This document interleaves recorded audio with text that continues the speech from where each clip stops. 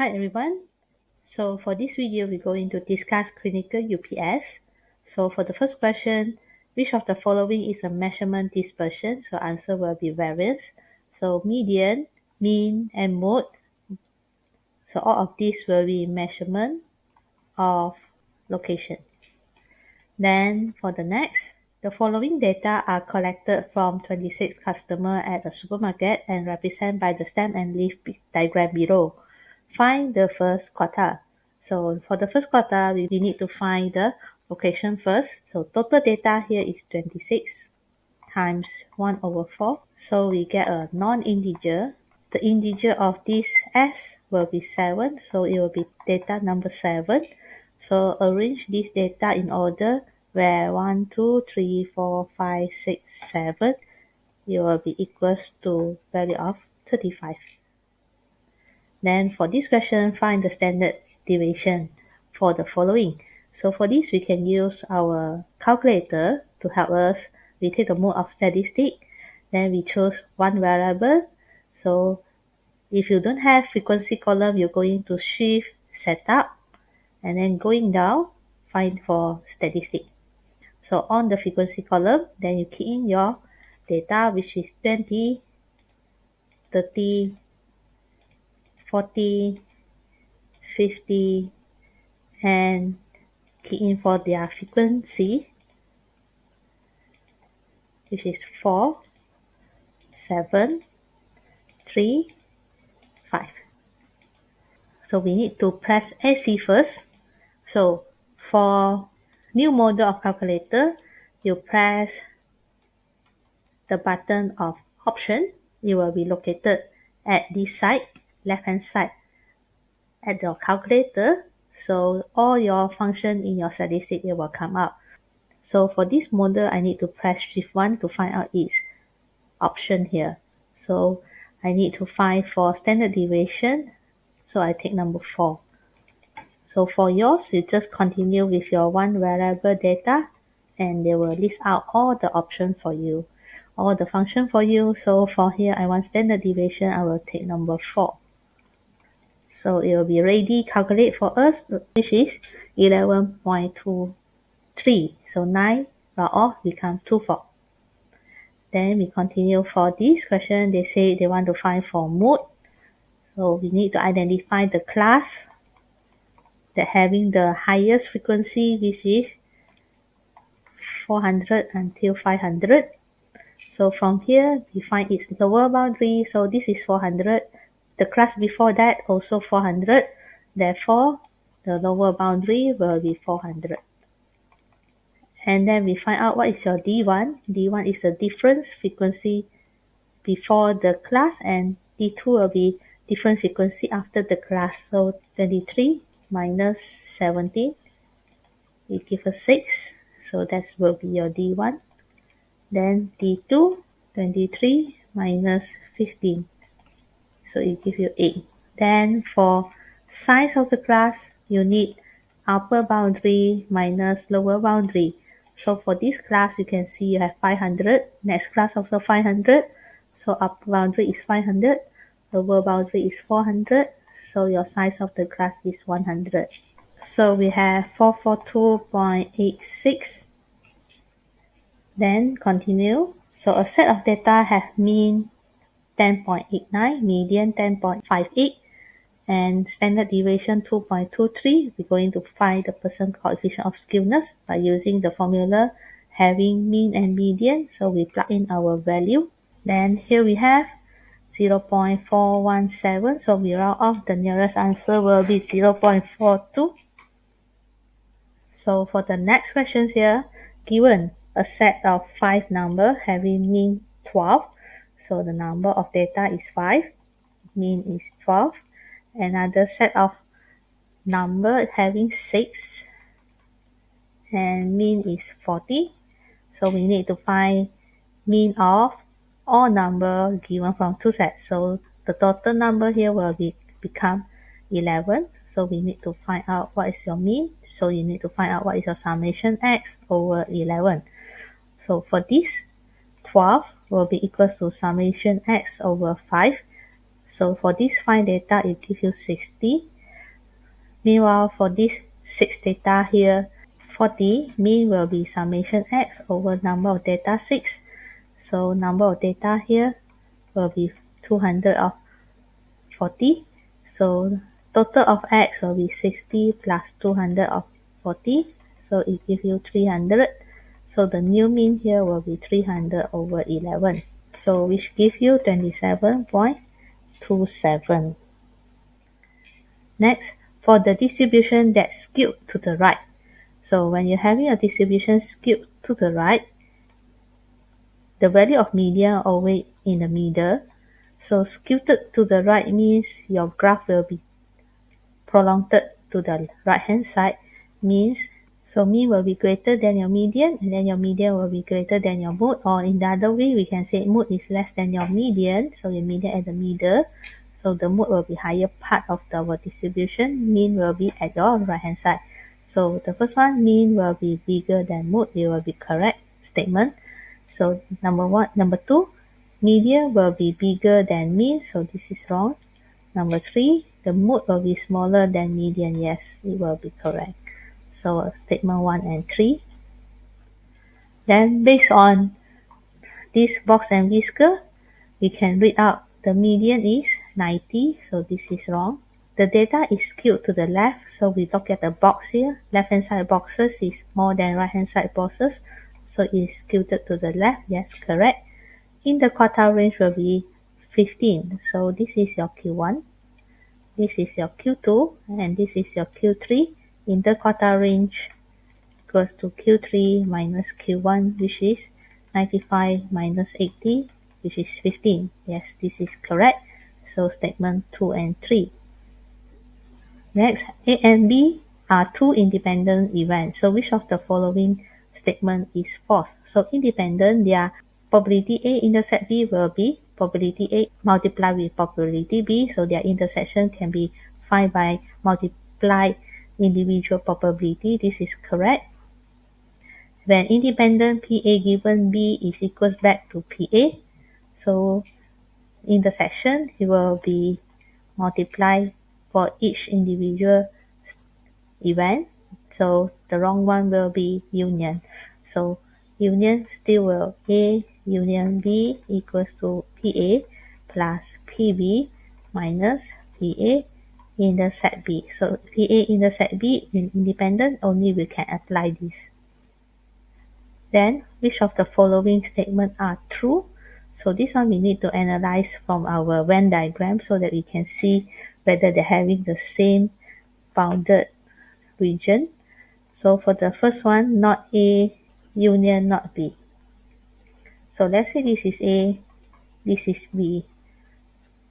When we're having not A, so we're not going to touch any circle of A. So the shaded region will be my not A.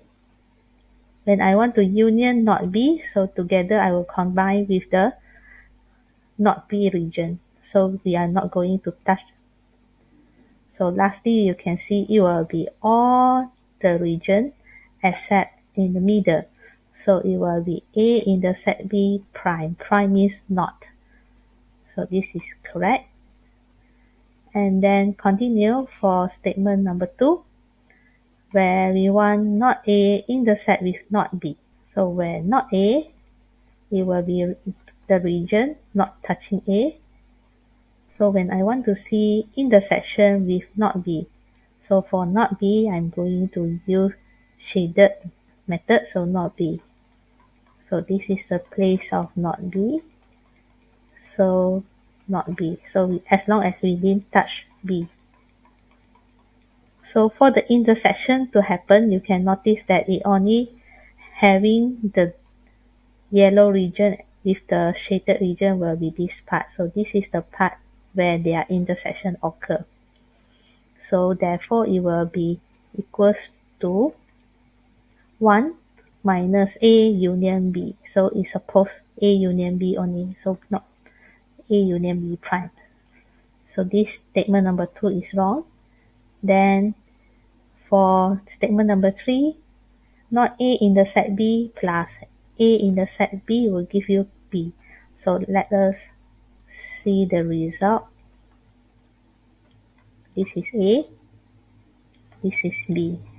So when we're having not A, so this is the region of not A, intersect with B. So finally intersect with B means for this part. So now I have this not A intersect B as my answer. Then we're going to plus, means we're going to add in A intersect B. So A intersect B will be this in the middle. So totally these two regions will give us a probability of B, the region of B. So this is correct. So 1 and 3. So given PV is 3 over 7, PW 1 over 3, and probability P union W is 16 over 21, then V and W are, so we need to identify. We try to calculate probability V union W. So as we can see, probability for V plus probability of W. So here it already gives us as much as 16 over 21. So we will find out our P V intersect W will be 0. Therefore, for the intersection which is 0, these two events will be mutually exclusive. So which of the following statement is true about probability? Probability always in between 0 and 1. Intersection equals to 0 when they are mutually exclusive. And then probability A, it will be, okay, so this you need to draw. So we find out this, A and B. Not A intersect with not B. So not B will be this region. Not B as long as I didn't touch. So finally it gives us intersection happen here, but not in the circle. So when you add in intersection, it will be here. So when these two regions add together, it will be equal to A. So not really, we can't see it gives us A. Then for the box number from 1 until 30. Perfect square will be the number of 1 square is square, 2 square is 4, 3 square 9, 4 square 16, 5 square 25. 6 square 36 already over, so the number of perfect square here is 5. So the number of not perfect square is 25. So to find the probability of not perfect square, it will be 25 out of 30. So therefore, it will be 5 over 6. Then in how many ways we can choose 5 cars from 8 cars? So it will be 8C5. Answer is 56. Next, the bag containing of 5 red ball, 7 green. Then find the way to take out these 3. So we need to take out these 3 from the bag. So here must be having 2 red and 1 green. So to get this, it will be 5, choose out 2 for red color, and then 7, choose out 1 for green color. So here we have 70. Then which of the following statement is true about permutation? The number of permutation for n different objects is n factorial or npn can be accepted. Yes, is true.